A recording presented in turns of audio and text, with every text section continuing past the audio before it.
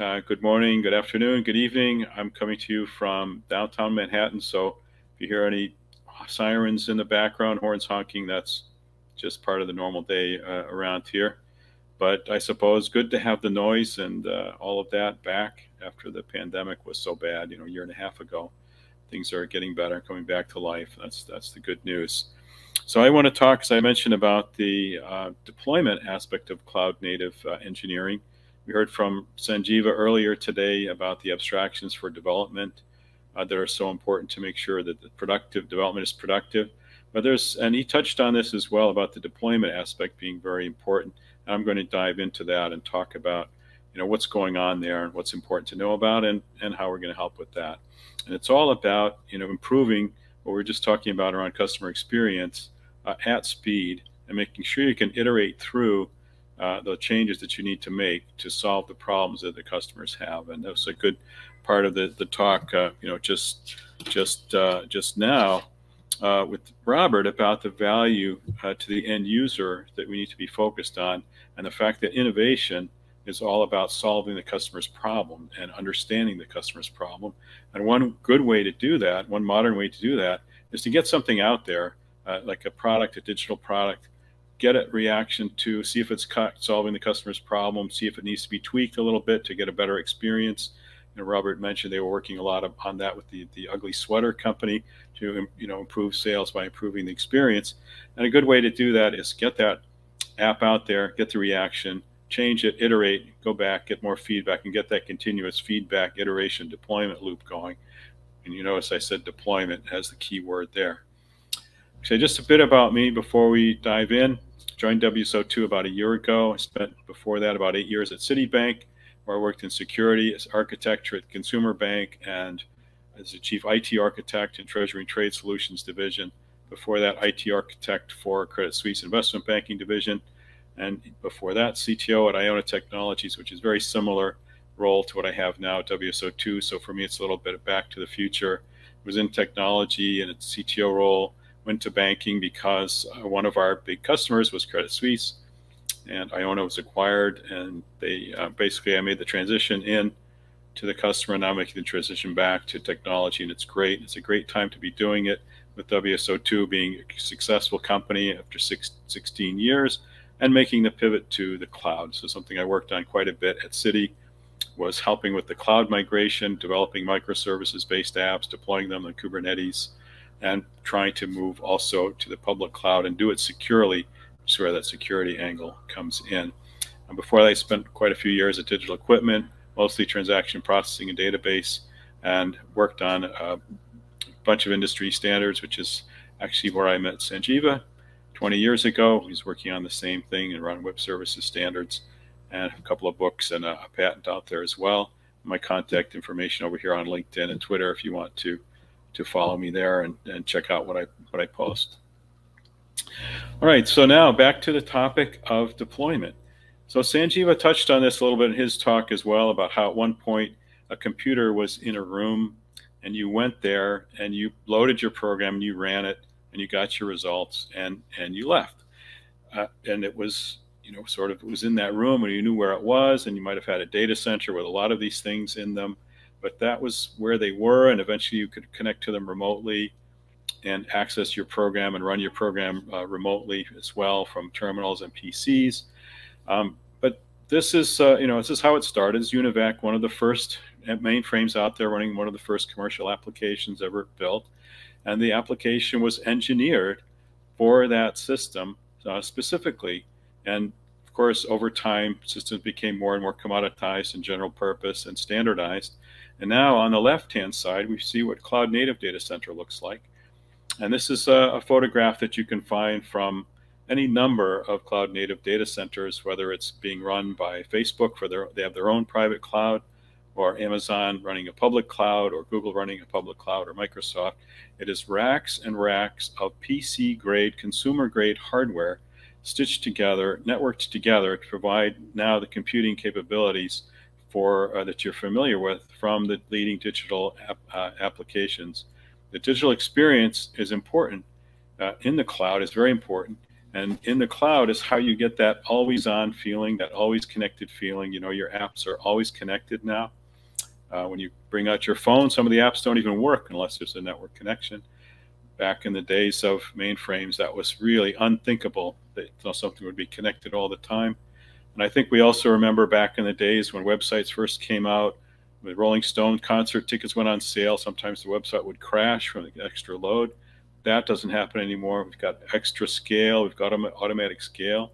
And perhaps more importantly for our discussion today, we have a case where everything has been automated to the extent that you can make code changes, check them in to the repository, and you'll get your code and your app automatically built. And if all the checks pass, all the tests pass, will get automatically deployed out into one of these computers, one or more of these computers, depending how you define it.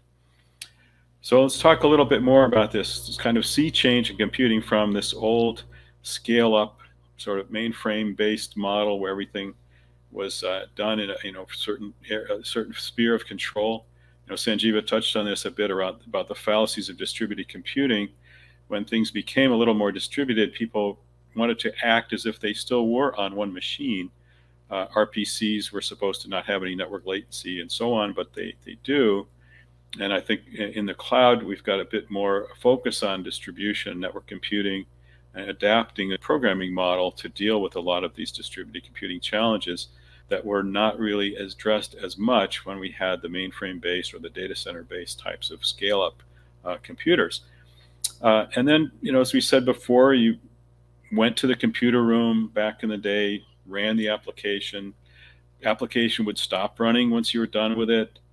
They weren't on 24/7 by 365. That was really kind of a more recent concept that the cloud native infrastructures have been developed to support.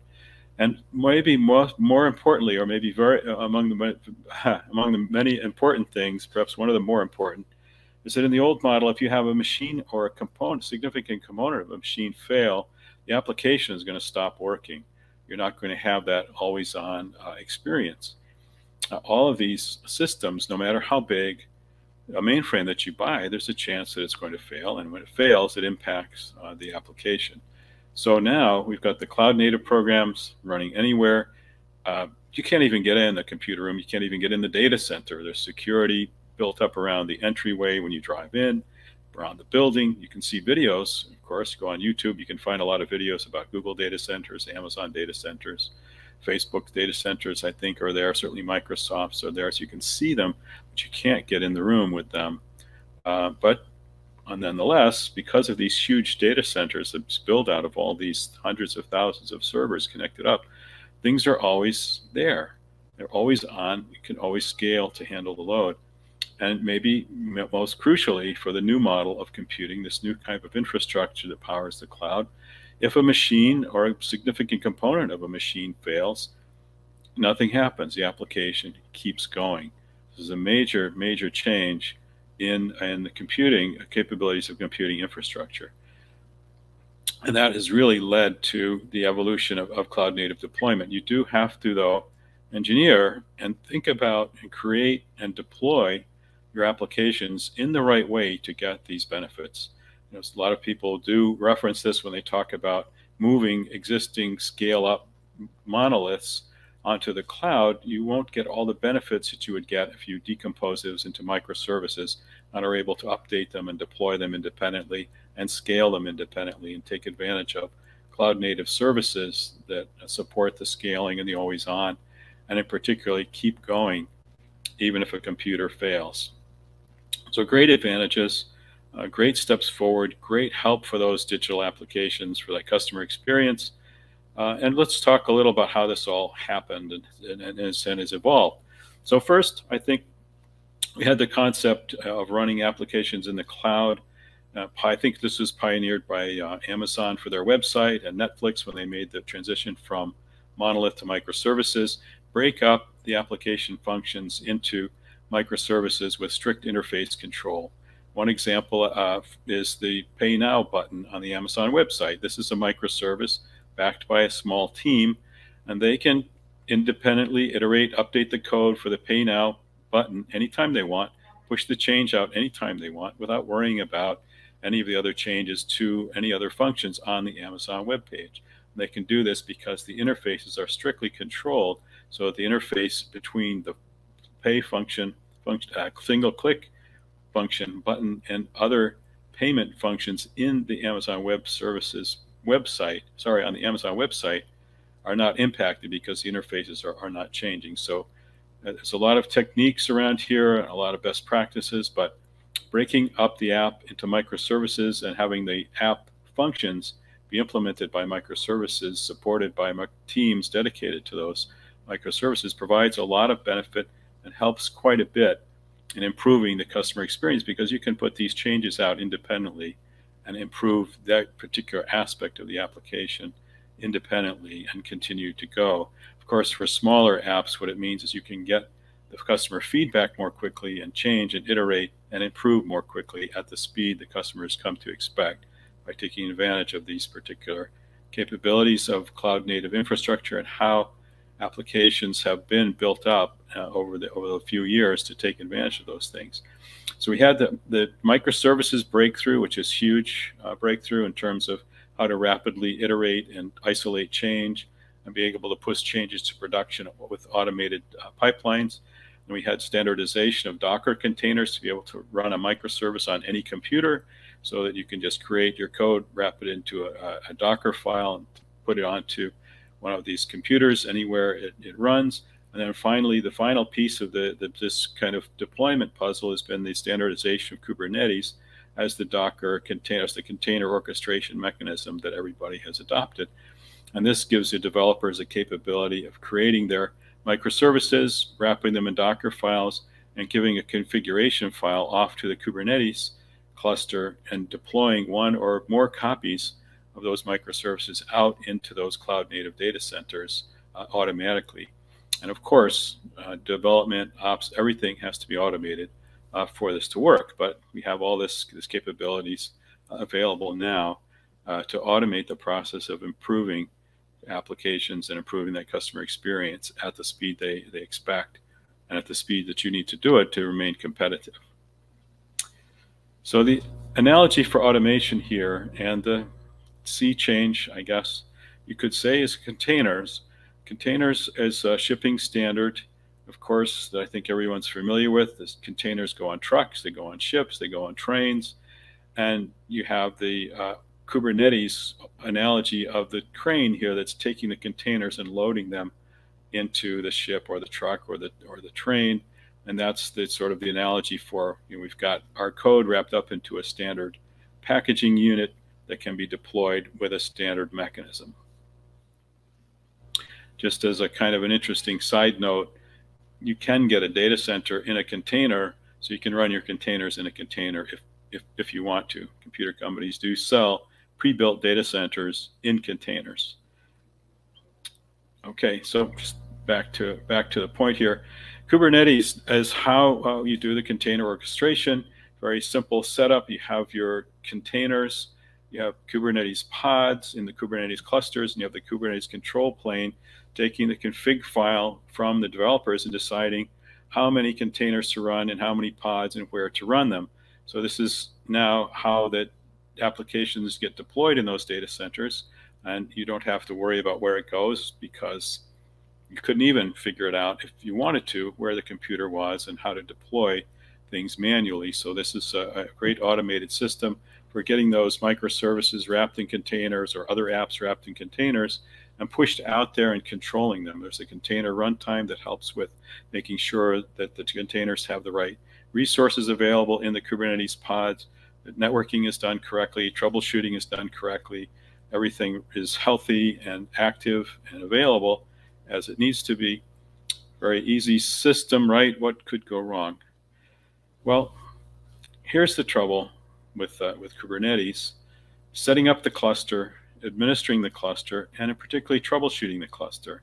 Here's the diagram from the Kubernetes website that shows you all the steps you have to go through if you're a Kubernetes system admin trying to figure out what might have gone wrong with a cluster when something goes wrong with the cluster. A lot of complexity.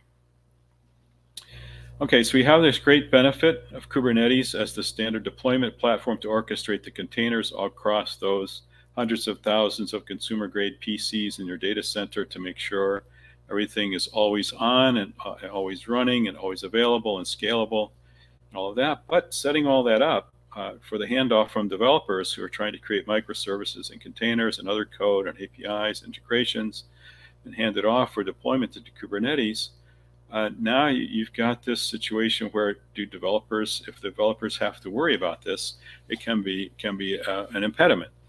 So now, though, we can assume that Kubernetes is there because it just is. We can look at all of the well, the evidence is that you can see it's there because all of the cloud native providers, public cloud providers, provide Kubernetes. AWS has the version, Google, Azure, Oracle, and there are plenty of on-prem Kubernetes options available through OpenShift and Nomad and Rancher.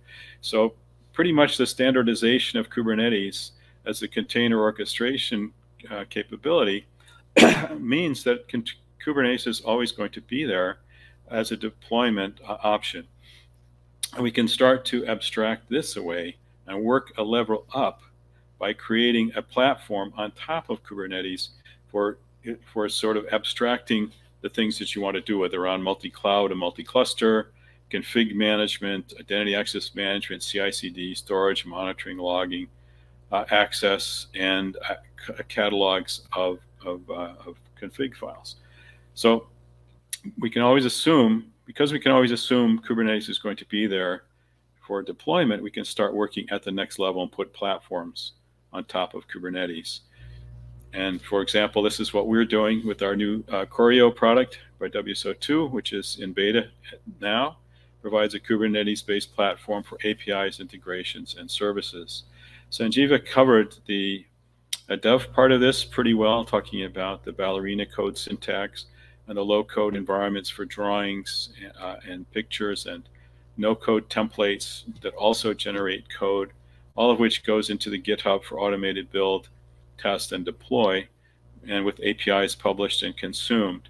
So this is the platform we're building on top of Kubernetes because we can assume it's always going to be there, and because we know what the cloud native programming model is going to be, what the cloud native programming model is, and we can abstract with the right abstractions, create productivity on the development side, but we can also create a lot of productivity on the ops side by creating one click of a button deployment for the API services and integrations, creating with those development abstractions. So we're working on both sides of this, create a tremendously beneficial set of productivity tools for development and deployment for cloud native apps that you need to build and deploy to support the customer experience of those digital apps you're working on. Platform also includes, Sanjeeva mentioned a lot of this about the observability to see how everything's running correctly, AI to help you build the right thing in the first place, and security, because of course in the cloud, zero trust is very, very important. And this picture overlays the capabilities that we're talking about on the Choreo platform, creating APIs, integrations, services, and deploying them out through GitHub, triggering DevOps and GitOps pipelines and configurations, deploying it to Kubernetes, and publishing and consuming from the API marketplace for integration with other systems. So in kind of a summary here, what we want to say is we're looking at what's needed for companies and consumers and organizations looking to improve the customer experience of their digital apps through iterative development and deployment.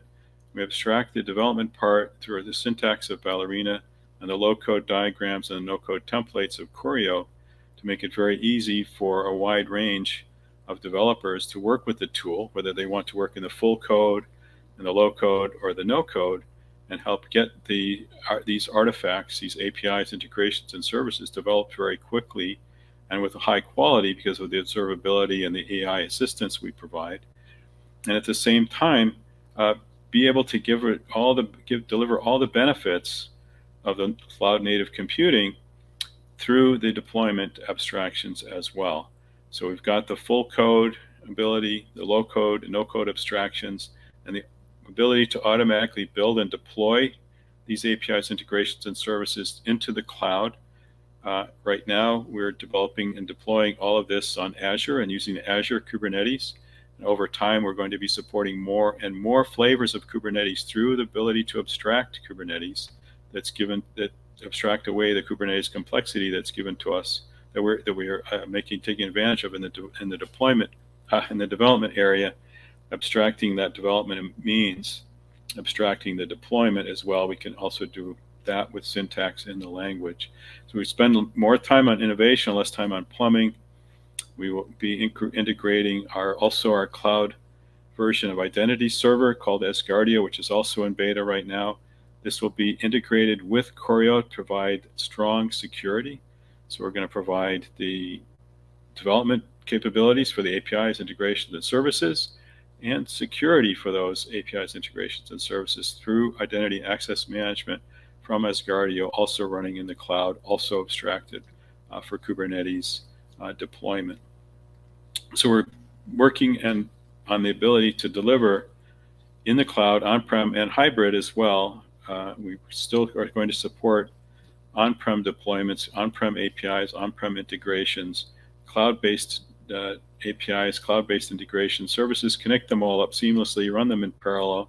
Hybrid world is going to be here for the foreseeable future. So we're building up the capabilities for cloud native, but we're still emphasizing and maintaining and continuing to invest in the on-prem products that we have been delivering and been successful with for the last 16 years. We are adding on the cloud native capabilities as a complementary set of capabilities to the capabilities we have on the on-prem products, all of which are going to work together and allow you to move into the cloud as you need to, as it makes sense to do, as it makes sense to invest in that evolution. Primarily, the new products are aimed at helping with new development for digitization, but of course, we're going to make sure everything works seamlessly with the on-prem products as well. And just to briefly on Capital One example, I think maybe most people are familiar with this by now, but if not, just briefly, Capital One announced earlier this year that they've moved their entire data centers into AWS. They have no more on-prem data centers anymore at all. And they list in the case studies that they've published the benefits of this, including the digitization, the improving customer experience at speed through microservices, through the advantages of the cloud. Of course, they had to invest in this, and it took 4 years for them to do this. And I think what we are seeing is the evolution of cloud native infrastructure, of the abstraction of development, and the ability to assume now that deployment is going to go through Kubernetes and Docker, that we can cut that time to months instead of years that it took before these innovations were available. So I want to announce also, as Greg mentioned earlier, we're going to start a new program to help migrate workloads to the cloud and provide a SaaS experience. So this will be very much to help you figure out, as a customer, which workloads you want to have, or an organization, which workloads you want to have in the cloud, which ones you want to have on-prem. If you want to run everything in the cloud, we'll help with that. If you want to continue to run some things on-prem and some things in the cloud, we'll help with that. And we'll help you get toward a much more of a software as a service environment, and help you get the benefits of the cloud, realize the benefits of the cloud that you need for those digital applications and that all-important customer experience that we were talking about earlier. And we've got a new program to help with that. So we also have, as a wrap-up slide here, we have the WSO2.com/cloud migration webpage to take a look at. They'll give full details of this offering.